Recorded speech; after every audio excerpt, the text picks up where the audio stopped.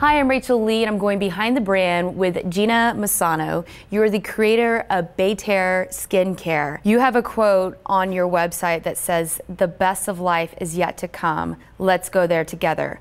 What does that mean to you? People who are diagnosed with cancer need to know is there's a beginning and a middle and an end. The beginning is when you're scared to death and you don't know what's going to happen to you.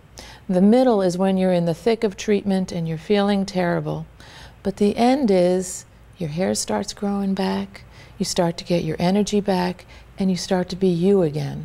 But I wanted to help women become you again. So I made this product line so they can look pretty and feel feminine again. When you were sitting in the doctor's office and he told you you had cancer, did you ever think you would be here today? When I was first diagnosed, it was 3 days before 9/11, and I went to the doctor on the morning of 9/11 in New York City, and I went into the doctor's office feeling super sorry for myself and poor me, and everything happened while I was walking into the building.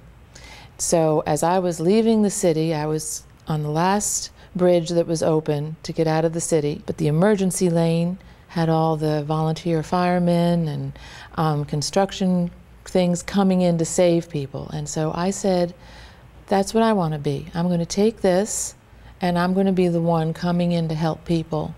Thank you so much for sharing your story. And if you would like to learn more about your story, your products, you can visit behindthebrandtv.com.